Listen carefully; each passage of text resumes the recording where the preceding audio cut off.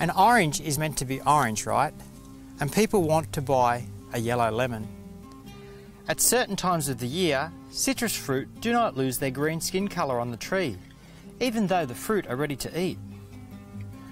Chlorophyll is the green colour in plants and is responsible for the green colour in citrus peel. Degreening of the skin is a natural process of chlorophyll degradation by ethylene. On the tree, degreening of the peel happens when night temperatures are cooler, in late autumn. Although the fruit may be mature inside and ready to eat, the weather may be too warm for natural rind colour development. A similar process, but in reverse, can happen with mature Valencia oranges in summer, where the fruit can regreen to cope with the heat. After natural colour change has begun, fruit that meet Australian citrus standards can be degreened in the packing shed. Controlled doses of ethylene can be used to hasten the natural colour change process in degreening rooms. The degreening process does not improve the eating quality of fruit, so only degreen fruit that pass quality standards. Consumers need a good eating experience to repeat a purchase. The following steps will achieve the best degreening outcomes. Fruit with more than 50% colour development, degreen well. Fruit with dark green blotches will not colour well.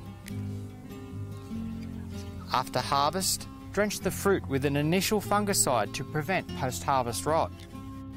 Do not apply wax. Fruit harvested within 6 weeks of an oil spray are slower to degreen. After the fungicide drench, let the fruit dry and load the fruit into degreening rooms. Controlled doses of ethylene are injected into the room to maintain 1 to 5 parts per million. Fans evenly distribute the ethylene around the room. Higher doses of ethylene do not speed up the degreening process.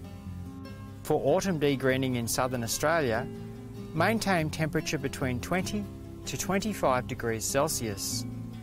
Up to 29 degrees Celsius is suitable for degreening fruit from humid, subtropical regions. Harvested fruit are still breathing and giving off carbon dioxide into the room.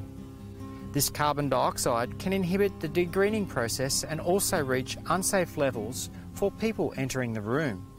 The relative humidity in the degreening room should be around 95%. Fruit weight loss is excessive when humidity levels are lower than 90%. After degreening, wait for 12 to 24 hours and the fruit can be run over the packing line and graded.